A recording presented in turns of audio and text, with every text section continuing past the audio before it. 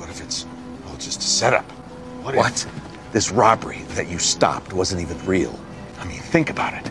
Your first day out guarding Mike, he steps out for 1 second, and what happens? You immediately get robbed. You're such an asshole. Keep your friends close, keep your enemies closer. Like you said, Gus can't kill you because of me. He knows I won't stand for it. He needs me, and he hates the fact that he needs me. So what does he do?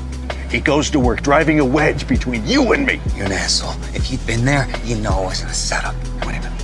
How long did those guys chase you, huh? Because the way you described it, they gave up pretty damn easy. No, this whole thing, all of this, it's all about me.